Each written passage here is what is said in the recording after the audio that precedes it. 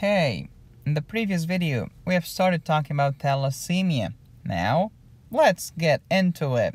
And let's talk about alpha thalassemia. Alpha thal is the topic of today's video. Again, symptoms of anemia: tired and pale, pale and tired. Sometimes I have murmur, sometimes I have angina. Also, fatigue, exercise intolerance, etc. As you know from the previous video, thalassemia is a problem in the globin chain. Whether it's alpha or beta, it's kind of similar. So, normal adult hemoglobin has 2 alpha subunits and 2 beta subunits. They are called hemoglobin tetramers. Okay, 2 alpha and 2 beta. That's fine.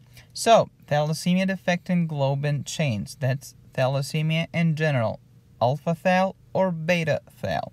So, 2 things will happen. Number 1, decreased globin synthesis will lead to decreased hemoglobin, because hemoglobin consists of heme and globin. Decreased hemoglobin synthesis will lead to decreased number of RBCs, i.e. anemia, because anemia has low RBC count, low hemoglobin, and hematocrit. That's number 1. Number 2, when we have a problem in the globin chain synthesis, hemotetramers will form. Certain products, will form, and they are insoluble, so they precipitate in the RBCs. Fine. What will happen? The spleen will recognize these abnormal RBCs with the abnormal precipitate and will start destroying the RBCs, leading to RBC hemolysis. The bone marrow will try to respond by producing more RBCs. Unfortunately, I cannot synthesize globin, so I cannot synthesize hemoglobin. I'm not able to do my job. Ineffective erythropoiesis. Poor bone marrow. So, thalassemia, be it alpha or beta, 2 things will happen. Number 1, I have anemia. What type of anemia? Microcytic anemia. And also, problem in the globin chain synthesis will lead to hemolysis and ineffective erythropoiesis. Let's dig deeper. Alpha thalassemia is a problem with the alpha chain or the alpha subunit. Chromosome 16 has 2 copies of the alpha gene at 2 different loci. So 2 times 2 equals 4 alpha gene. We have 4 genes responsible for producing of the alpha chain or the alpha subunit.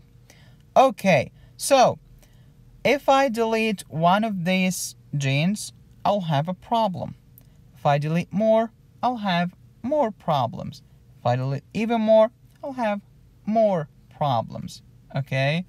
So the more deleted, the worse the symptoms. Keep that in mind. So if only one locus is deleted, it's called alpha thalassemia trait.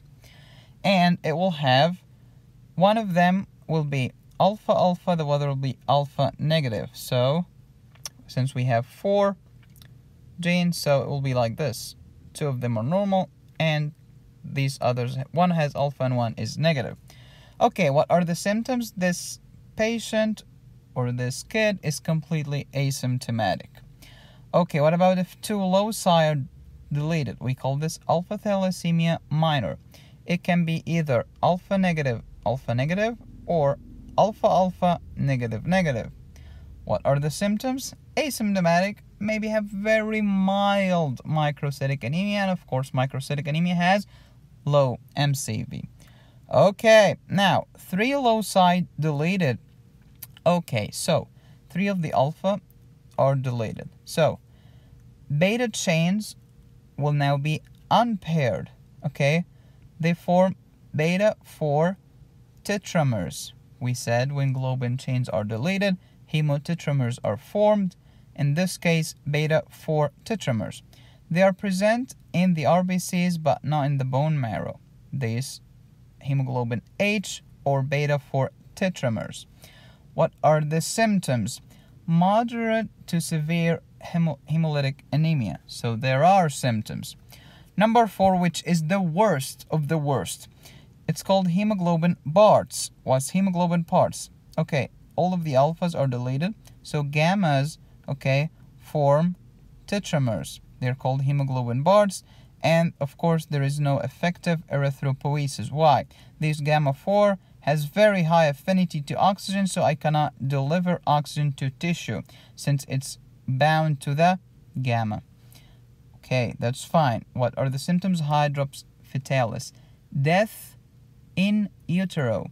The baby dies in the uterus. So, hemoglobin electrophoresis tells me the percentage of each type of hemoglobin.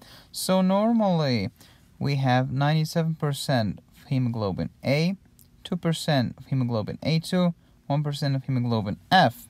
However, in alpha thalassemia trait, I'm talking about the trait, okay, 97% hemoglobin A, 2% hemoglobin A2, 1% hemoglobin F. So in alpha thalassemia trait, hemoglobin electrophoresis is completely normal. However, if 3 genes are deleted, it's called hemoglobin H disease. So in hemoglobin H disease, what will be the hemoglobin electrophoresis? It will detect hemoglobin H. If 4 genes are deleted and it's called hemoglobin parts, what will be discovered on electrophoresis? The hemoglobin parts. So, alpha thalassemia trait, hemoglobin electrophoresis is normal. Hemoglobin H disease will get hemoglobin H. Hemoglobin parts will get hemoglobin parts. So what's the most common or most accurate test to diagnose alpha thalassemia trait or alpha thalassemia in general? It's genetic studies. That's the most accurate. So alpha thalassemia is present in African, Mediterranean, and Southeast Asian population. How to manage alpha thalassemia? If only one locus is deleted, it's asymptomatic, do nothing. 2 loci, asymptomatic, mild anemia, decreased MCV, like you have to observe them.